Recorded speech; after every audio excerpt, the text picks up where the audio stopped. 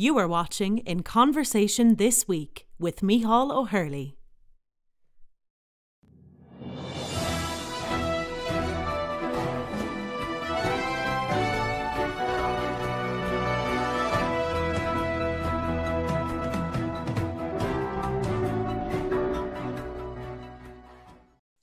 This is Miceal O'Hurley, and thank you for joining us for another episode of In Conversation This Week.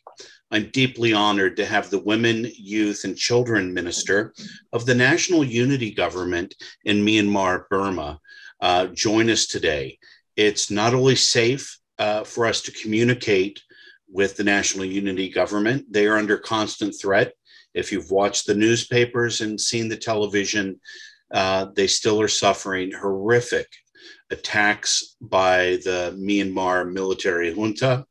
So having her with us today is definitely a privilege. Today we have Minister Susanna Hla Hla Soe.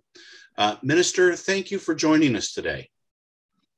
Thank you. Thank you for inviting me to talk with your interview. And I'm very much privileged to talk about my country and my people, known by the other part of the world. Thank you very much. Well, Minister, you might be half the world away, but you're in front of us right now. So let's jump into these issues. Tell me what happened last year, about a year ago at this time. What happened to the democratically elected government in Myanmar? Okay, let me start with my background. I was a human rights activist in Myanmar since military rule. Of course, our country was military rule by 70 years, like 7 decades. But in 2010, there is a election and hybrid government led by U Thein Sein. Thein Sein is a former general. He became the president, and we saw the reform the country. So all the country is very exciting and very much eager to do the next step for the democracy. At that time, Aung San Suu Kyi was in prison, but 2012, she was released and she became the member of parliament.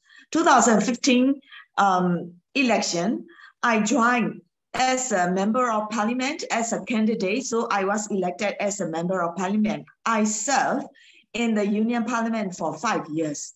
And I also served as a Women and Children Committee secretary, the committee secretary. Because of my background and women activists, and so I really enjoy doing my job in the parliament,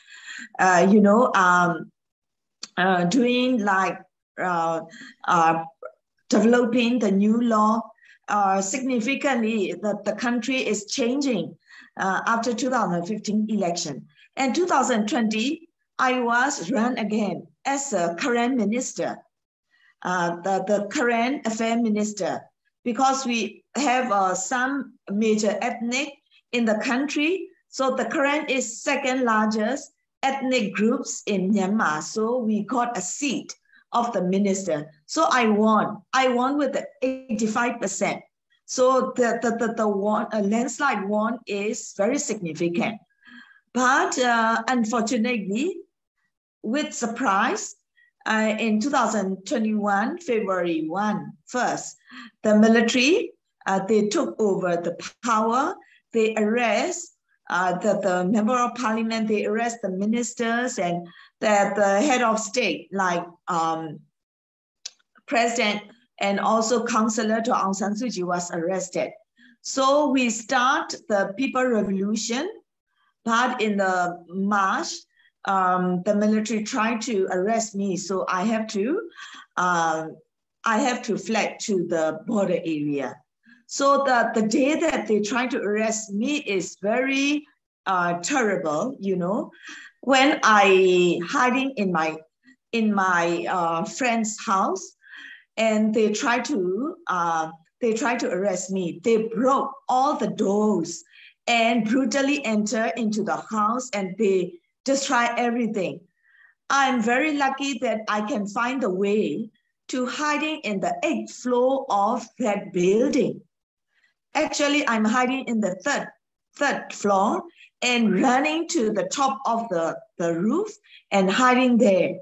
So they try to follow me, but they don't know where I am. So on that day, very significant, 1st of March, that day, I fled to the border area. And now I'm here, yes. So you're only one of many parliamentarians who have had to flee Yes. the military junta. Aung San Suu Kyi is in prison for quite some period of time now. Other members of the parliament have been arrested and sentenced as well. Tell me about how you came together to form the National Unity Government. Actually, the people of Myanmar, they are hunger for democracy, you know. Actually, when I run to the border area, I don't know what to do, you know. I'm not sure our country is real under coup or, you know, we don't know how to find a way. At the time, the people of Myanmar urged to form the government. They told us, we elected you. We give you power already. We could not accept the coup. We could not accept the military ruling us. So the elected MP, you will be our government. So please form. So the first step, forming the NUCC with ethnic group and the strike group and demonstration leaders, they form and then they nominate the member of NUG. So I was appointed as a Women, Youth and Children Ministry. You know, in history of Myanmar, we never have this kind of ministry. But the Unity Council, they would like to see what the people are asking for. The Myanmar people, and they like more than 50 community-based organizations, CSO, they wrote the letter to the elected MP. Please form the government. We are with you. We will back up you. And we, the Myanmar people, we don't need the military rule. We need our elected government to rule us. So we start forming the NUG. Minister, you said something very interesting. You talked about it's what the people want. It's one thing to be against the military junta. It's another thing to know what the NUG is for. So tell me, if you're formed from the will of the people, what does the NUG stand for? NUG stands for National Unity Government, because you know, our country is divided for many years because we have the main 8 main ethnic groups, and we also have so many subgroups, more than 100 groups. So we have different culture, we have different dialects, and culture and literature, of course. And then the geographic area is very different, you know. We have the mountainous area, we have the like seaside, and we have the plain. So we even have the snow-capped mountain in the Kachin area, something like that. So only in Chin State, we have more than 50 dialects difference, because Chin are very, hill is very, you know, remote, and one hill did not talk the other hill language, very different. So we have very different background. And sometimes with this different, we come divided, you know. But this time we know that we could not be divided anymore. If we divided, we could not fight the hunter. So we should unite it. So we named the government Unity Government, National Unity Government. Yeah. And what is the platform of the National Unity Government other than to restore democratically elected politicians to governance? What is it that you stand for? Is it food for all? Is it freedom? Is it democracy? Is it a republic? What is your platform for government? To form federal democracy nation. You know, our country is very, as I told you, very significant history that we got the independence from British in 2048. And with the aim of to form the union with the different states. Actually, we are independent. Before British rule, we have the Shan nation, we have Chin nation, we have Karen state, we have like Karani state, we have different country with a small group. But we think as a nation, we should have our independence together, and then we will form the union, because we have very big country like India and China. We share the neighborhood. So we should have the strength together, we form. But with the military leaders, majority is Burmese. Burmese leader, they don't want to give the opportunity for the self-determination and also the autonomy to the coming together, the state. So the revolution started since the independence. So it is very need to have real federal democracy nation for our people. And in the last history, we could not even talk about the federal. If you talk about federal, you can be arrested. But now everyone talking about the federal. Everyone, even Burma people, they want the federal. They know, and they can sympathy to what happened to the border area. So they also ask for the freedom and federal. And being a federal government would mean protecting people of different nationalities, backgrounds, cultures, languages, which brings me to the issue of the accusations of genocide that occurred in Myanmar over the past several years. Can you speak to that? And what is your government doing to protect all people in Myanmar? Yes, genocide is also a long history since the independence, you know. During the independent time, when the British are back and the revolution government tried to control the country. At that time, the genocides happened in Delta, killed a lot of Karen people, like thousands and thousands of Karen people since then. So my grandparents, great-grandparents are among them, the victims. So we have a very impact from the independence. And the military is the same military who commit the genocide since the independent time. So they commit the genocides to Karen people, Kachin people, Chin, and also Rohingya people.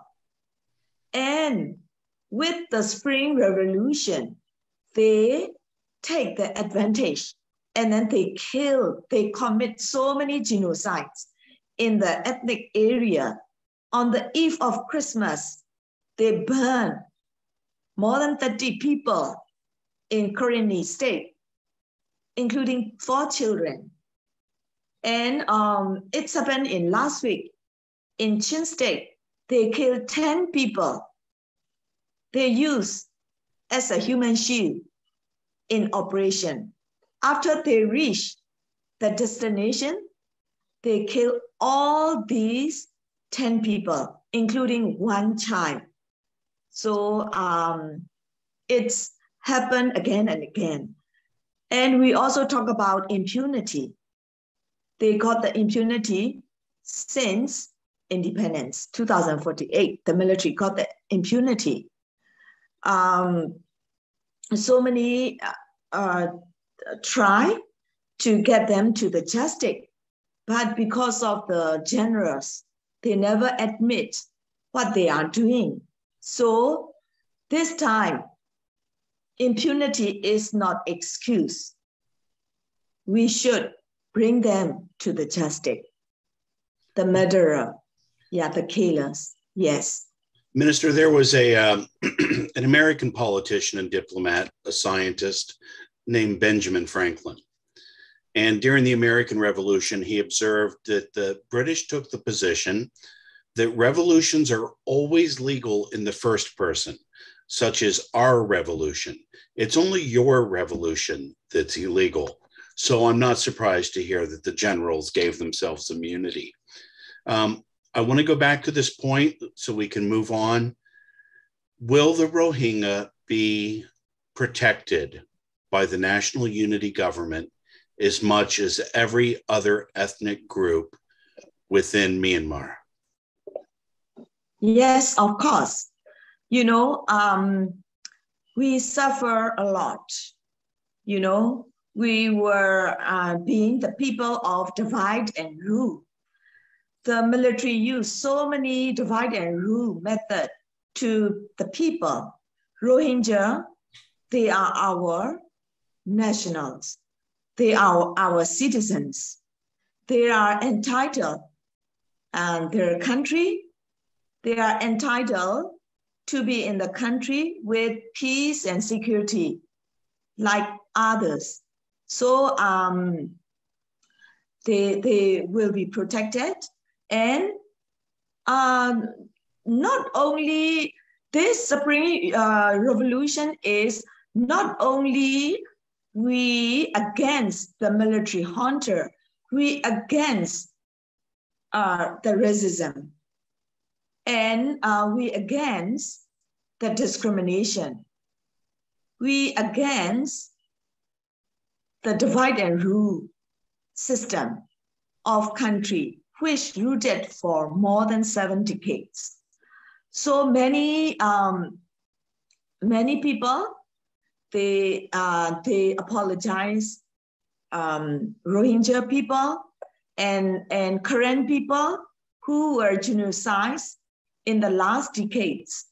So I think this Spring Revolution is very important.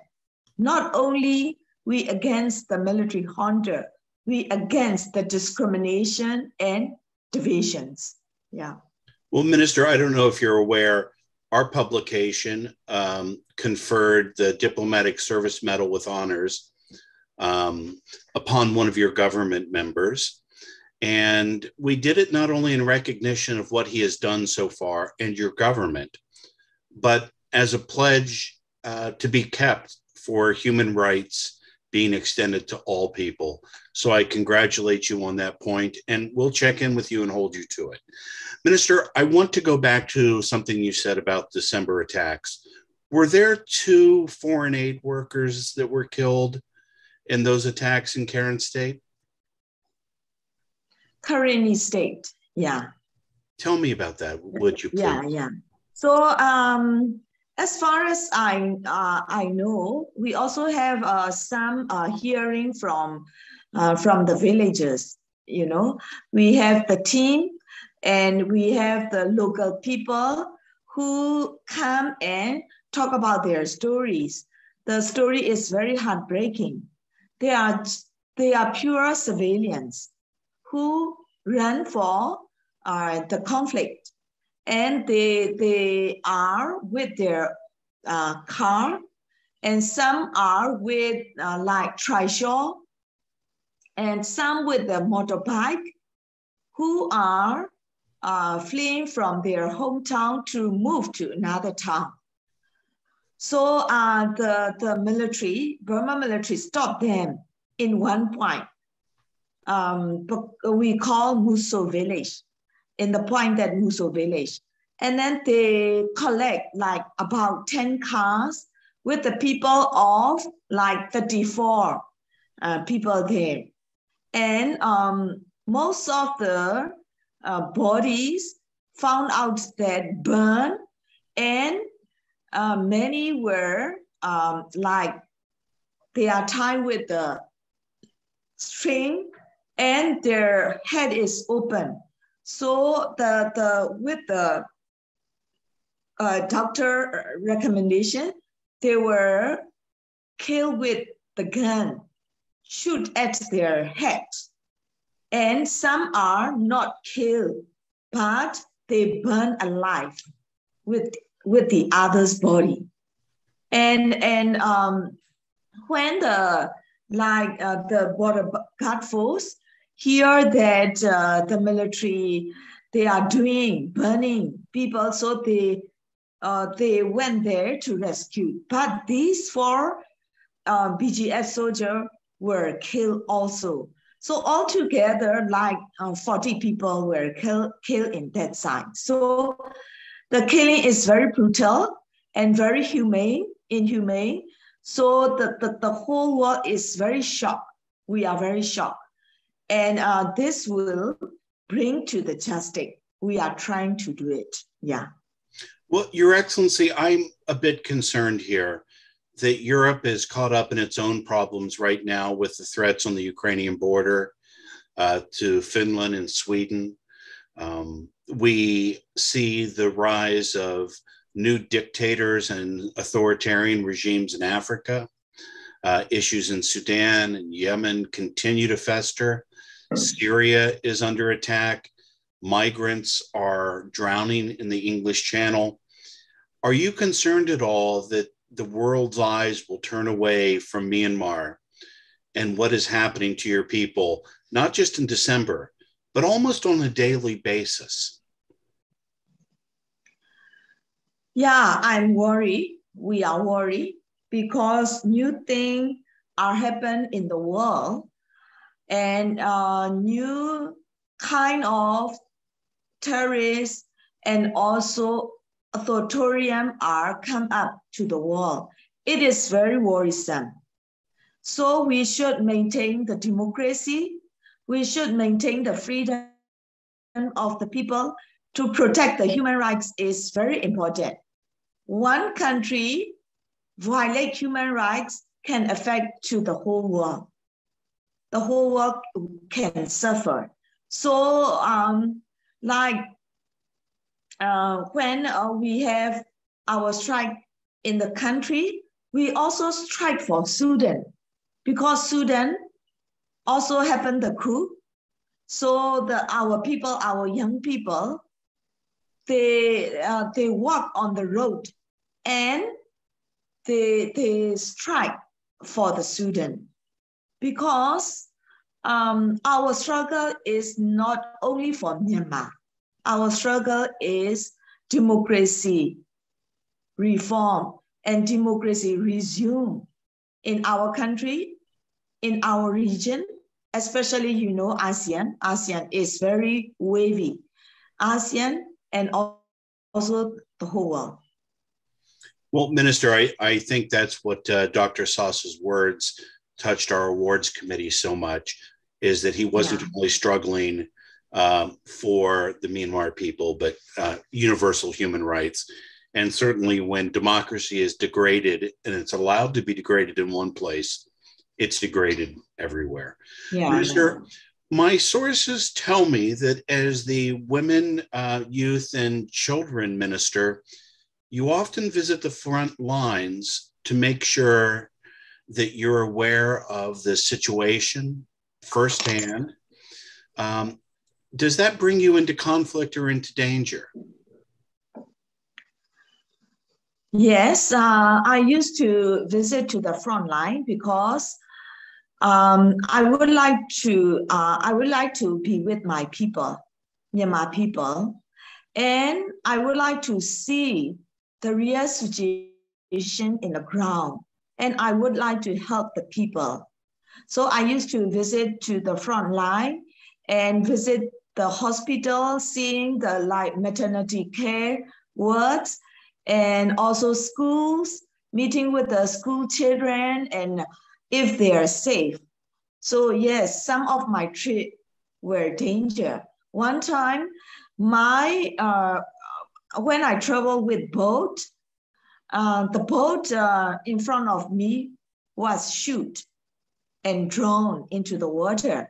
So we have to turn back and then have to choose another way.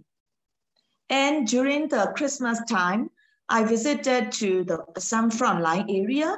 I spent there for 10 days. And I saw the people are very much happy during the Christmas time. But of course, I also saw some fighter jet on our head. But I'm thinking that if something happened, we have to run. I'm ready to run, but nothing happened on that day. But when I come back the next week, the place that I visit, the hospital was attacked by the airstrike. Now, the first time is not very impact, but second and third time is very, very bad. And the hospital was totally destroyed. And I wonder of the landmine victims who were stay there and got the medicine there. I'm really worried for them. I'm still thinking about them. Yeah. I know that when I was in Southeast Asia, we still have problems with Vietnamese farmers being maimed and killed by landmines 40 years after the end of the war in Vietnam. Are landmines of a particular threat to the people in Myanmar? Yes, very much. Yeah. The military junta used a lot of landmines in the border area. Yeah. Against their own people. Yeah. Kill their own people. And even their own soldiers are impacted because of the landmine. The former soldier, the military serving as a soldier, when they got hit by the landmine, they lost their legs. So as far as I know, in Chaoji, there are so many villages that the former military combats who lost their legs, they stay together in that village. The whole village, yeah, they lost like at least one and two, yes. We have the same problem in Europe, in Georgia, where the Russians have used landmines, or in Ukraine. Not only do landmines indiscriminately kill children, animals, farm stock, people, but soldiers alike. And demining operations, Ukrainian soldiers who have tried to demine the area have been fired upon by snipers. So it's an ongoing issue. Minister, how does your government support itself financially, being that the junta has superior military forces and equipment? Yeah, so our government is stand with the donation from the people of Myanmar. And the second is supporter from the diaspora. So our support is not enough, but the people are very kind each other. They support each other. They give, they share. And last year, we can support more than 50,000 pregnant women with a cash transfer. And we also support the women who were sexually assaulted by the military junta, the soldiers, with the counseling, with the shelter, with the lawyers' support. So we have altogether more than 200 women are with our support. And we support so many first aid kits, and also we call maternity kit for the pregnant women who are hiding in the jungle. They don't have any hospital or any clinic in the front line. So we send these kits to the front line. So many organizations, they are working with us. So, and on the other hand, we have the human resources. CDM, Civil Disobedience Movement is very powerful in our country. In our ministry, we have 600 staff, CDM. They are in every state and division. They working with us, working for the people of Myanmar. And we form the women network in each and every town. So the women network are very strong, very supportive, and they are very tactful, giving the information or helping the IDPs who running from the conflict. So that's how, with this system, we are running our programs. So as a government, we are helping people. The military junta, they are not government. They are just terrorists, commit crime to the people of Myanmar. Now the people know, the world know, the world need to take the action as soon as possible. Minister, how many internally displaced people do you believe there are at this time? Oh, millions and millions of people. You know, Karenni State, the population is 300,000 population. Now, 200,000 have to flee, have to run for their life. It means more than 50% of people in Karenni State, they have to run. They become IDP. Yeah. So in along the Thai-Burma border area, with the estimation, maybe 2 million of IDP people. And plus the border of course, the Rohingya people are in Bangladesh, and the border of China and India altogether. Yeah, it's millions of people.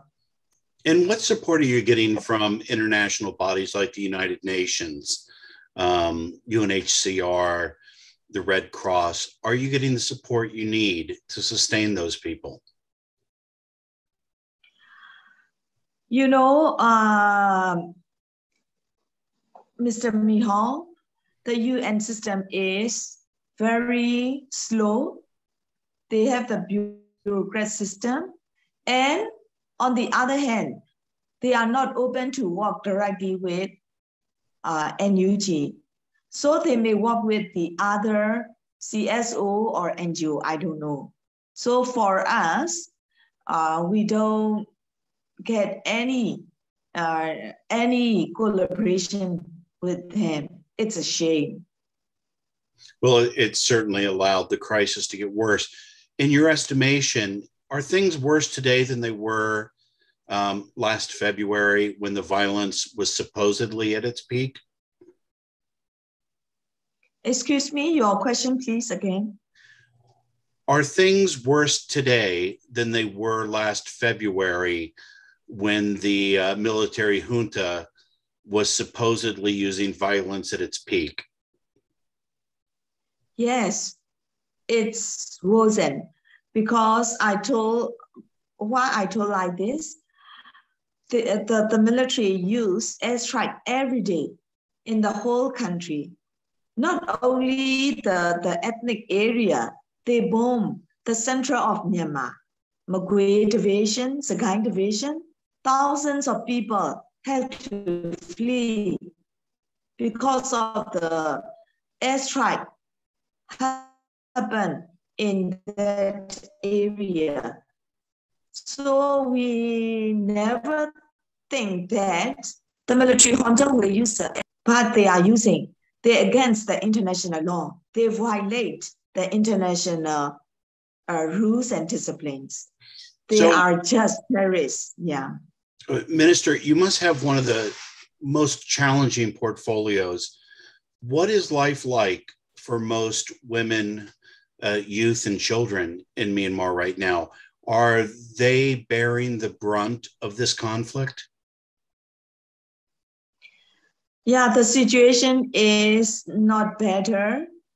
And the first is they have to afraid for their life. Even in the people who live in the city or the people in the village and in the border area, they all have to afraid for their life. Now the military junta, they arrest more and more people and they torture and kill.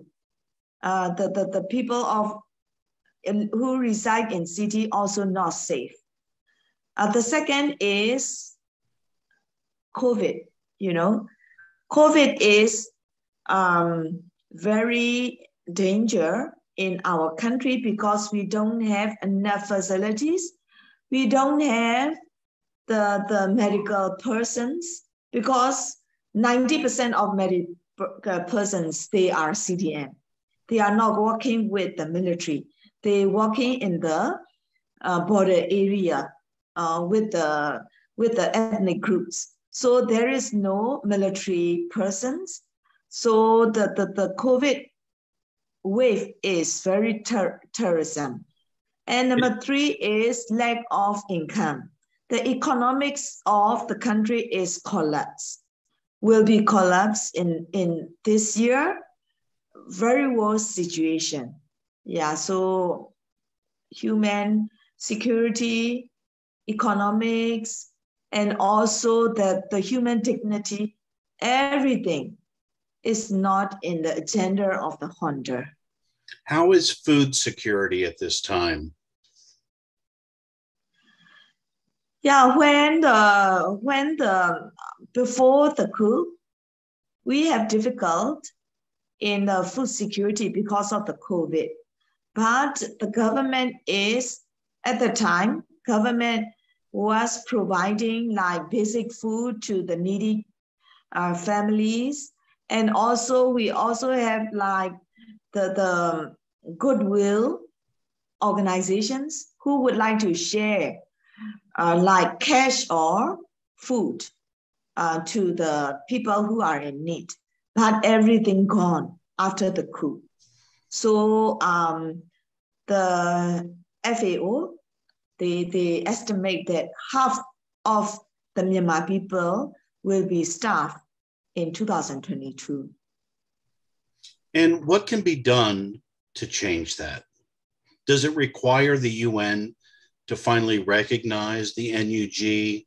Are any states recognizing your government?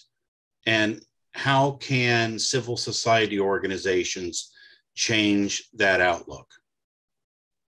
Of course, the first thing is to recognize NUG is very important. As soon as the UN and the other country recognize the NUG, we can get like support for our people. We can help the people of Myanmar. We can work for them. Not like this, like now we are depend on the donation and so and so. So we need to take immediate action to the SAC, to the military, stop their brutal violence to the people of Myanmar. And the ASEAN, they are also very not very much active. They need to speed up with their action to Burma military. How is the Burmese military continuing to get lethal supplies that they are using against their own people? Are their arms coming from Europe? Are they coming from Asia? How are they sustaining their combat against the ordinary people of Myanmar? Yes, now most of the country using the embargo to the country, our country. It is good, but still the backup countries are still with them, like Russia and China, and I'm not sure about India. India is off and on. Yeah, I think the Europe country are stopped selling the weapons because of the embargo, but they still have the other country like North Korea and Iran, maybe, I'm not sure, but they still have lethal weapons to kill their own people. Your Excellency, we've only got a few minutes left, so I want to do two things. What prospects do you have of other countries recognizing the NUG? Has anybody done it? And is anybody on the verge of recognizing your government? So recognition is, I'm not sure why they are delayed in the process, because maybe their law, their parliament, the process, I'm not sure. Many countries are with us. They support us. And like we open the offices in the country of like United Kingdom and also South Korea, Australia, and Czech Republic, so and so. Now we are going to open some more offices in this year. But, with their own country, they have a critical issue for recognition, controversial issue. But the people of Myanmar, we could not wait, until the recognition, because we need help, because people are dying every day with the brutal attack by the military. Civilians, they are not combatant, they are civilians. So I would like to urge the international community and UN to recognize NUG as a government and stop the SAC. What they are doing now is very inhumane, and it is against the human rights, and they deny the humanity. So they should stop and working toward to the federal democracy formation of Myanmar. And we also need the reform of the military, because for today, we don't have military. We only have terrorists to our country. Yeah. Excellency, do you think it's possible to reform the military? 1948, 73 years ago, you gained your independence. And the military has had a heavy thumb on the nation ever since. Do you think it's possible that anybody in uniform today can be retained in a government that's responsive to the people? I believe that it is possible, because in 2019, we tried to reform the military in the parliament. we have some discussion and also the framework, develop the framework for the reform. But you know, the parliament, we have 25% of military representative. Of course, they deny. They gave nay to the proposal. But this time, the enthusiasm of the people of Myanmar and they themselves, they are very much against the military rule. I think this is the good time to start thinking about the military reform. Otherwise, we could not do again. Minister, we have to go, but I want to ask you, in every conflict throughout history, women, youth, and children have been particular victims. What can the world do to support you and your ministry in ensuring everything from access to prenatal care, to schools continuing to function, to the basic protections of women to feel safe in their own homes, free from the fear of rape, abuse, neglect, and starvation? What can the world do? How can they contribute? Yes, first is to stop SAC, to stop the military, their brutal attack by giving the pressure, sanction, or stop funding to them. And please work with our ministry to help the pregnant women and lacting mothers, and also the youth who are in need of education and not they could not stay at home, they have to running. And children, they need the education and they need the nutrition. So we have most population is youth and children. So please work with NUG and work through the funding agencies and work with us to save Myanmar people. And Minister, give me a website where people can learn more about the funding agencies, the information, reliable information that's not part of the hybrid warfare against the Myanmar people.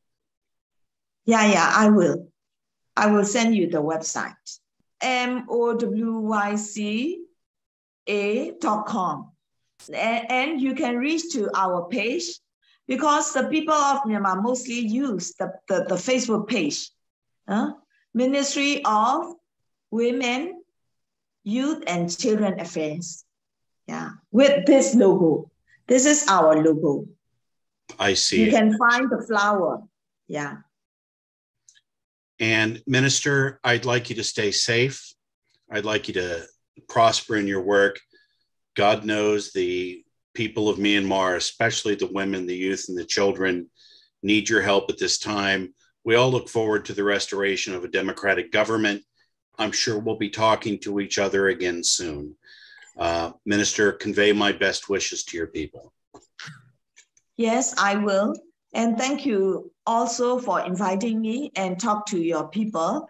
So I hope that the world will not forgotten the Myanmar people and be with us and stand with us for the democracy federal new nation. Thank you very much. Thank you, Minister. This is Miceal O'Hurley, and we've been talking to Susanna Hla Hla Soe, who is the Minister for the National Unity Government in Myanmar of Women, Youth, and Children. As she said, they expect thousands of people to starve to death this year unless we help. The government needs recognition.